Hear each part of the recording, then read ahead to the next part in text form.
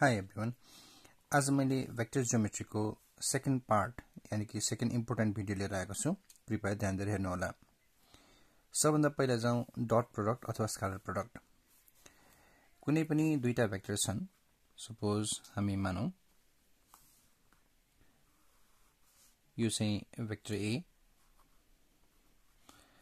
र यो चाहिँ वेक्टर B र तिनीहरु बीचको एंगल थीटा छ भने त्यो दुईटा वेक्टर बीचको डट प्रोडक्ट अथवा स्केलर प्रोडक्ट भनेको तिनीहरुको म्याग्निट्युड को प्रोडक्ट र cos of angle between them हुन्छ। यानी कि vector A dot vector B भनेको AB cos थीटा है। अब यही फर्मुलाबाट हाम्रो एंगल बिट्विन टु वेक्टर्स पनि हामी निकाल्न सक्छौं। भन्नाले cos थीटा जुन छ cos थीटा भने के हुन्छ त यसलाई क्रस मल्टिप्लाई गर्यो भने हामीले यसलाई vector A dot vector B upon मैग्निट्युड of vector A मैग्निट्युड of vector B। अब यसलाई नै हामीले के पनि गर्न सक्छौं त भाइ बहिनीहरु, मोडुलस भित्र राखेर वेक्टर A को मैग्निट्युड वेक्टर B को मैग्निट्युड र cos थीटा पनि लेख्न सक्छौं। दुवै भनेको यही हो। यहाँ पनि त्यसरी नै vector A dot vector B upon मैग्निट्युड of vector A into मैग्निट्युड of vector B। यो डट प्रोडक्टबाट हामीले एंगल बिट्विन टु वेक्टर्स पनि निकाल्न सक्छौं।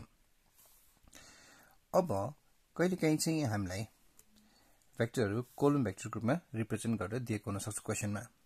भन्नाले वेक्टर A भनेको x1 y1 र वेक्टर B भनेको x2 y2। अब त्यतिखेर हामीलाई डट प्रोडक्ट निकाल्नु पर्यो भने x1 y1 x2 y2 छ भने त्यतिखेरको डट प्रोडक्ट चाहिँ हाम्रो x1 into x2 plus y1 into y2 है। कोलम वेक्टरको रूपमा दियो अथवा कोअर्डिनेटको रूपमा दियो भने हामी x1 x2 plus y1 y2 भनेर यसलाई लेख्न सक्छौं। अब यसको प्रुभिङ म यो भिडियोको लास्टमा पनि देखाउने छु, जुन एउटा इम्पोर्टेन्ट प्रुभिङको रूपमा पनि आउँछ है।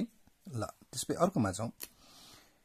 For unit vectors along x axis and y axis, जुन भनेको i वेक्टर र j वेक्टर। यो भनेको के त? युनिट वेक्टर भनेको चाहिँ हाम्रो यो हामी कोअर्डिनेट एक्सिस बनाऊ। त्यसो हो भने यो x एक्सिस यो y एक्सिस।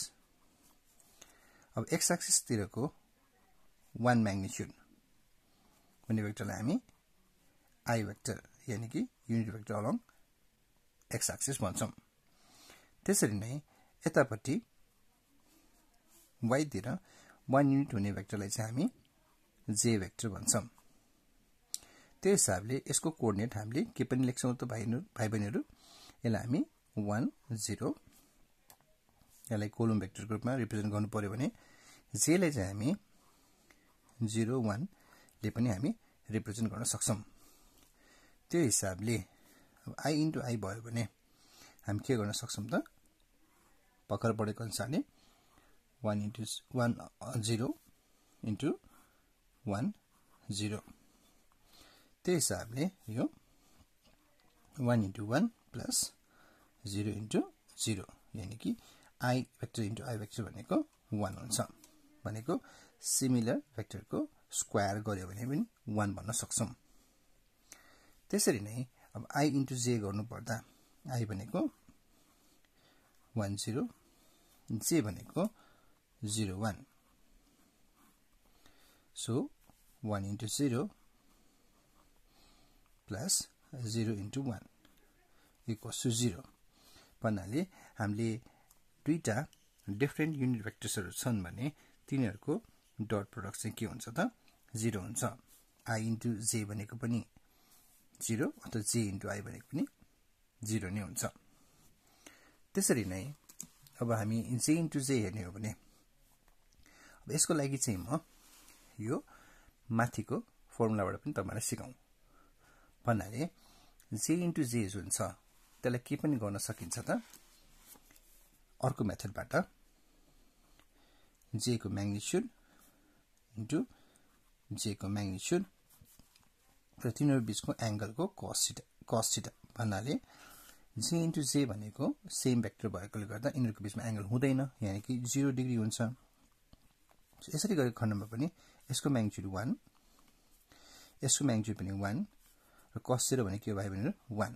त्यो हिसाबले यो तरिका यानी कि हाम्रो dot प्रोडक्टको डेफिनेसनबाट magnitude product of magnitude of to vectors and cos of angle between them यो फर्मुलाबाट पनि हामीले यो j इन्टु j अथवा I इन्टु I भनेको 1 प्रुभ गर्न सक्छौं र I इन्टु j त्यतिखेर चाहिँ के हुन्छ यिनीहरु बीचको एंगल 90 डिग्री हुन्छ।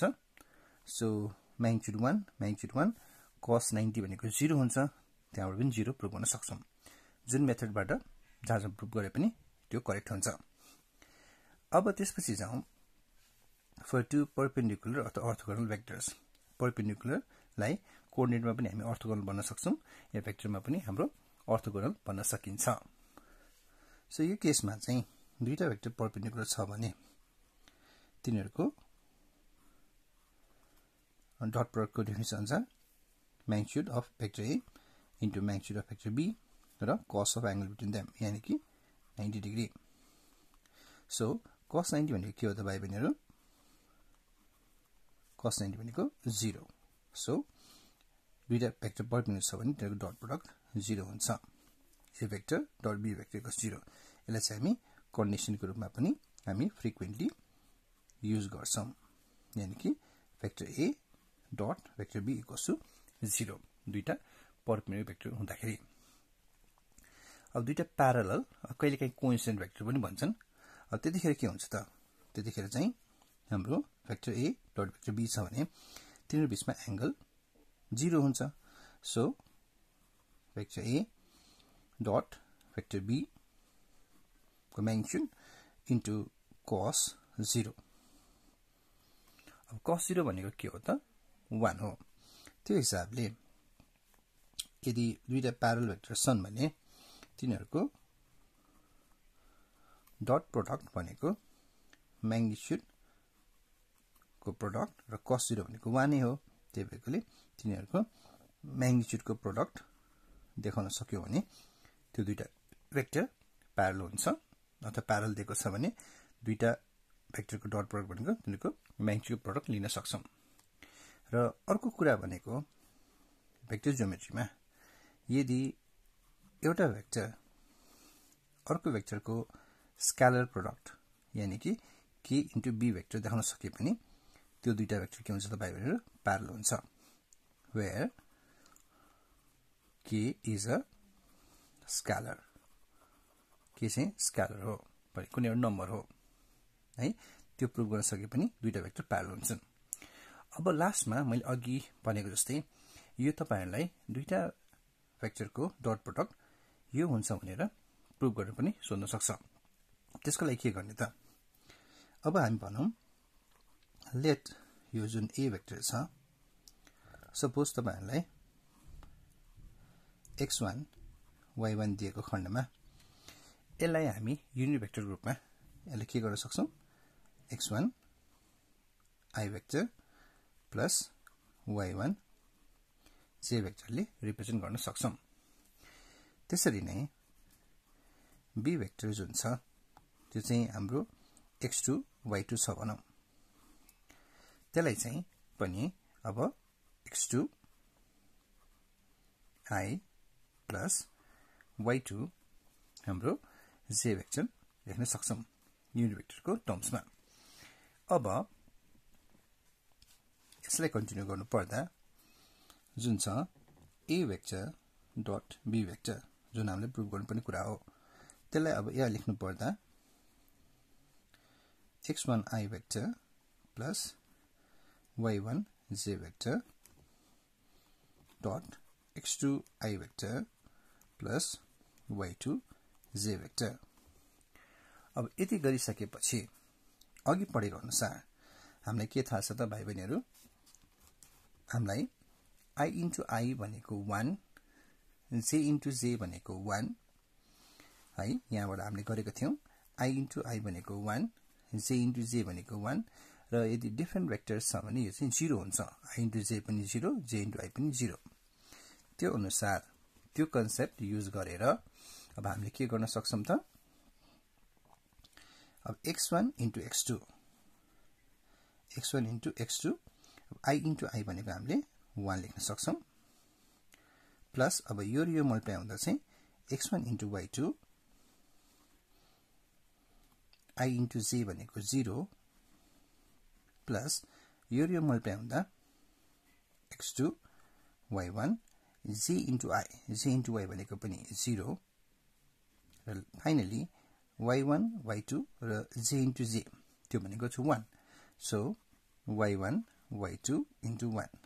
सो फाइनली हाम्रो जुन चाहिँ प्रुभ गर्नुपर्ने कुरा थियो a vector dot b vector भनेको x1 x2 plus y1 y2 prove हुन्छ।